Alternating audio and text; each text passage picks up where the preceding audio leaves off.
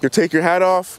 Once you put it down, you want to make sure that the brim is as flat as possible. Once you make sure the brim is as flat as possible, you'll close the cover, and then you'll basically tighten it. My name is Staff Sergeant McLean, and this is every item in a drill sergeant's uniform. All right, so the first uniform is going to be the Army Physical Fitness uniform.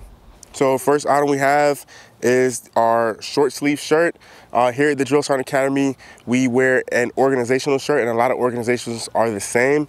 So here on the back, we have our Drill Sergeant logo, and then on top of it, we have our name as well. So DSL standing for Drill Sergeant Leader. On the side, here at the Academy, we have what's called a run club. So here it says 70 miles. To achieve 70 miles, all you gotta do is run 70, 85, or 100 miles within a month to put it on your uniform. Next up, we have our long sleeve shirt. Similarly as the short sleeve, name on the back, Drill Sergeant logo. Front, Drill Sergeant logo with the USA DSA on it, standing for United States Army Drill Sergeant Academy. All right, next up, we have our physical fitness trunks, our shorts. We have very standard shorts, has Army on the front and left pocket, and then at the inside, the spandex, you have a part for your ID as well. During the winter months, again, same concept as a shirt and the long sleeve. However, this is a sweater. So same concept, USA DSA on the front with the Drill Sergeant logo, and then also on the back, name at the top with the Drill Sergeant badge right below it.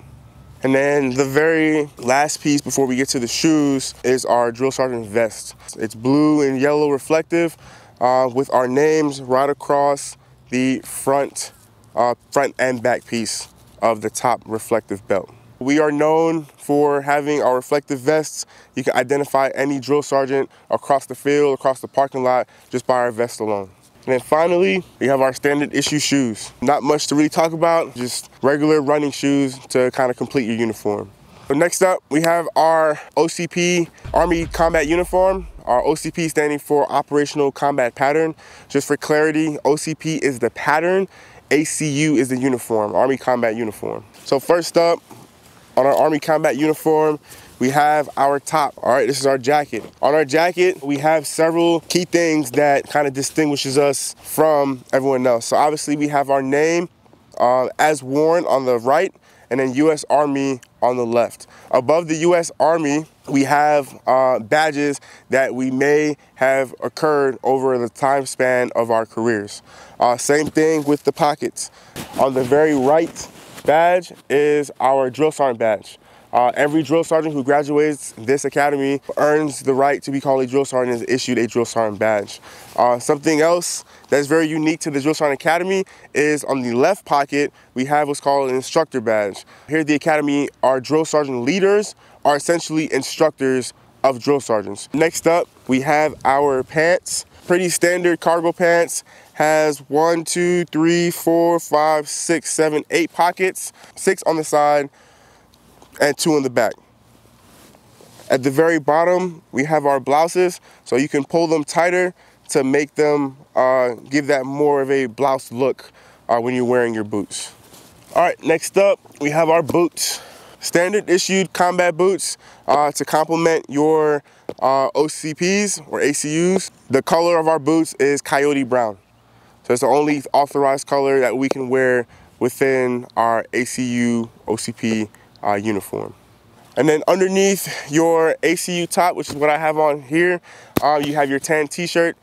Basically, that's your coyote brown t-shirt that you'll wear as an undergarment to kind of complete this uniform. So here at the Drill Sergeant Academy, we wear drill sergeant belts. So our belts is what signifies who we are, and it tells everyone that, hey, we are a drill sergeant leader. Drill sergeants on the trail who are not here at the academy instructing, they get their hat and their badge. When you come up here to be a drill sergeant leader and you go through your certification process, you earn the right to wear the drill sergeant belt. There are different colors of the belt, different stages. You start out with the tan belt, and then as you progress to senior drill sergeant, you get this belt right here. The only difference between myself and the senior drill sergeant is I am the Drill Sergeant Academy's DSOR, which is the Drill Sergeant of the Year.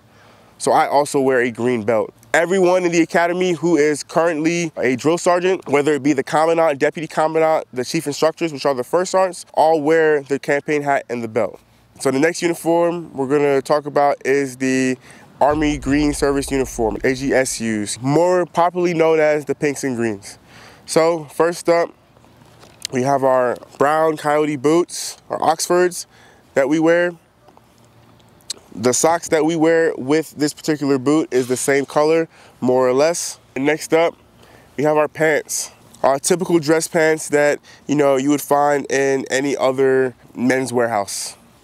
With the pants, when you're wearing them, you want no more than 2 creases or 2 breaks, at the bottom of your pants. So as you're wearing them, that's a break, that's a break. That's it, no more than 2 breaks. All right, next up, we have our belt that we use with this particular pants.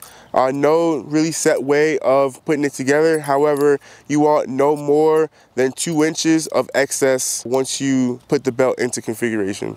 Next up, you have your long sleeve and short sleeve shirt. Both shirts have our ranks stitched on both sleeves.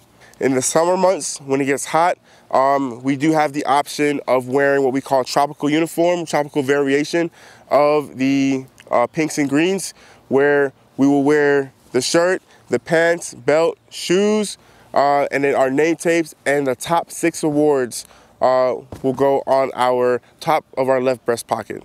Next up, we have our tie.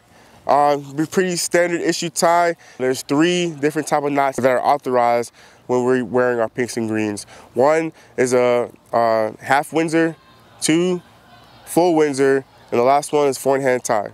So finally, we have what we call our overcoat, which is the highlight of the uniform.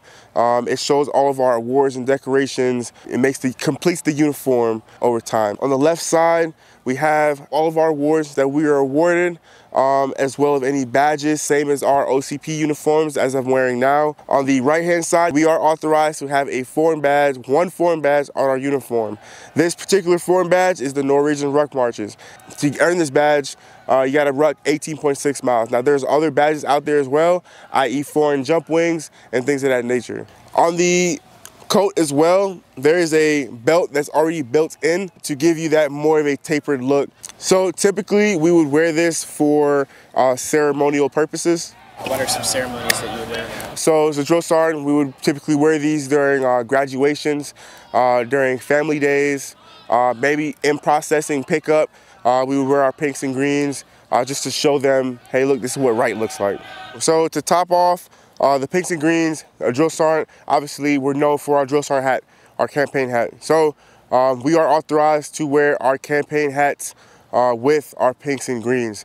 Every drill sergeant is not necessarily issued a hat press, sort of like this one. However, it is highly recommended for each drill sergeant to get a hat press in order to protect their hats from the elements. Hat presses ranges anywhere from $80 to $150, and you can get them as personable as possible. This is basically a standard issued hat press, and most drill sergeants, if not all, like myself, have 2, one that's standard issue and one that's more personalized. So like for my personal one, I have my name, I have air assault badge, airborne badge, and a few other things that are on it as well that makes it personable to me. How does it work? So basically, every mechanism is different. However, for this one, you'll unscrew it, you'll take your hat off, you'll tuck the straps in. Once you put it down, you want to make sure that the brim is as flat as possible. Once you make sure the brim is as flat as possible, you'll close the cover, and then you'll basically tighten it. How often do you use it? It is recommended for a drill to use it every day. As soon as you get home, go ahead and throw that hat in the hat press. For me, every chance I get, if it rains outside and I don't have my hat cover to protect it from the rain and from the elements, as soon as I get inside, I'll throw it in the hat press just to make sure that it maintains that flat brim. And this is every item that a drill sergeant wears.